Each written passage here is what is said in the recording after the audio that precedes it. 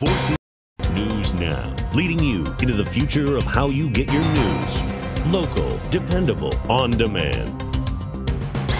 For News Now Warsaw, I'm Phil Kuhn. At least one person was injured in a crash this morning near Warsaw. It happened in the eastbound lane of US 30 near TSC just after 8 o'clock. The crash between a white Dodge pickup truck and a silver Chevy Camaro backed traffic up as emergency crews cleaned up the scene. Both drivers were reportedly out of their vehicles walking. The exact cause of the crash is still unknown.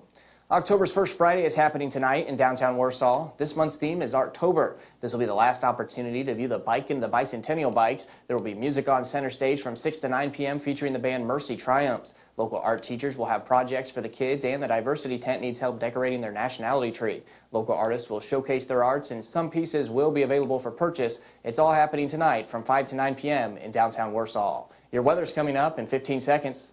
Get the vehicle you want at The Car Company in Warsaw. You'll find more makes, models, colors, and styles of high-quality pre-owned cars, trucks, vans, and SUVs at half the price of new. And now your new full-line Suzuki dealership for motorcycles, ATVs, and scooters. The Car Company on US 30 East in Warsaw. Looking at your Storm Team 16 forecast, tonight will be cloudy and cool with a low of 45. Tomorrow should be mostly cloudy with a chance of rain and highs in the upper 50s. And Sunday, more chances for rain with a high of 60 degrees. Winona Lake firefighters and the Muscular Dystrophy Association will kick off the annual Fill the Boot campaign Saturday to help people fighting muscle disease in the Winona Lake area.